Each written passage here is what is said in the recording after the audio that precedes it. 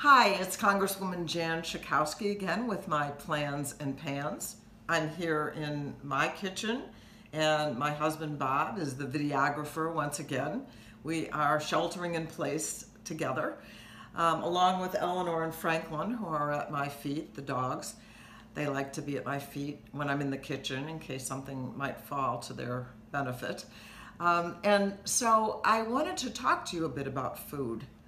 This is a time when lots of people are struggling not only to have the money to purchase the food, and that's why the SNAP program is so very important. We used to call it the food stamp program. And it is for, well, actually about 20 million children are on the program, about 11 million people with disabilities, and about 5 million lower income elderly people depend on the SNAP program. But at this time, when people are supposed to stay at home, how do you get the food? Or if you live in a food desert, a neighborhood where there really aren't grocery stores, even if you could go out, how do you get that food? Well, there is a program, a pilot program that's being run in 6 states right now called the Online Purchasing Program. And this allows people to order their food online from a retailer, from a grocery store, and have it delivered. And imagine how great that would be for the many people who just feel that they can't or shouldn't go out to get the food to them. So I organized a letter to the Secretary of Agriculture, Secretary Perdue, to ask him to make it universal in our country.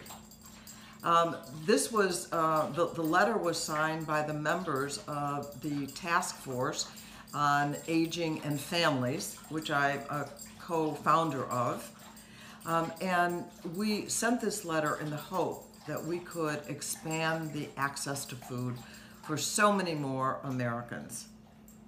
I wanted to talk to you about a couple of other things.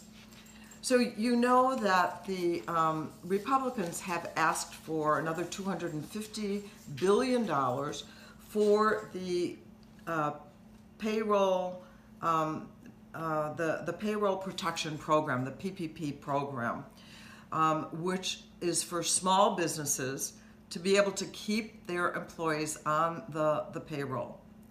Well, we agree that we certainly need more because many of you out there may have applied for that. It was not an easy application form. But the other problem is that it's going to run out of money in a couple of days. So we need more money. But we want to do some other things as well as Democrats. And so I just wanted to tell you quickly some of the things that we are negotiating right now with the Republicans. So we want the $250 billion in assistance to small businesses, but we want to be sure that half of that, $125 billion, is channeled through community-based financial institutions that serve farmers and families and women and minorities and veteran-owned small businesses and nonprofits in rural and tribal and suburban America. So we want to make sure that there's access to that program by a broader range of Americans. We want $100 billion for hospitals and community health centers and health systems to provide the desperately needed resources, including what we call the PPEs, personal protective equipment. That's the E. And we want $150 billion for state and local governments. You know, we have heard about money going to the states and not enough that is actually going to some of the frontline people in the communities. I've talked to every one of my mayors in my suburban communities, and they all say, we are starving for more money. We want to help our first responders to get the PPEs, the personal protective equipment that they need. And so that is what is on our negotiating, that's our negotiating position for the next bill, that would actually double the $250 billion to about $500 billion. And we hope we can get that done. And finally, 23 different chairmen of our committees condemned the White House, the President of the United States, for attacking the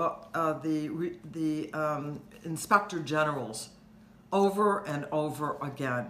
You know, we created a committee called the Pandemic Response Accountability Committee. And the president on Monday decided to fire the newly appointed chairman of that committee. He had formerly been the Inspector General of the Defense Department, and now he's fired. Also on Monday, he decided to attack the principal Deputy Inspector General of the Department of Health and Human Services. Why?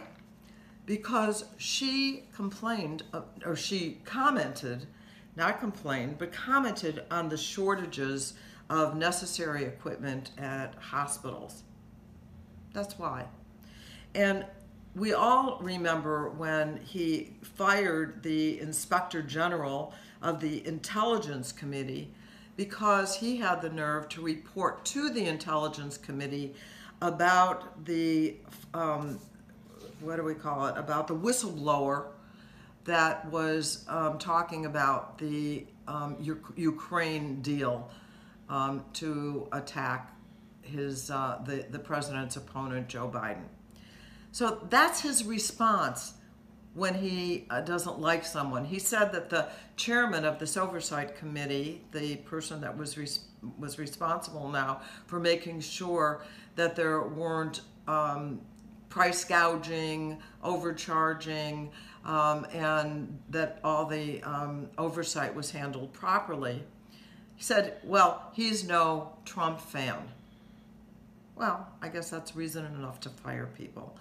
And so we need to make sure that we set up what Nancy Pelosi has called a select committee to make sure that members of Congress also are involved in a bipartisan way of doing oversight now, because I want to tell you that this coronavirus has created opportunities for some to price gouge right now, to make a lot of money, to make profit on this disaster.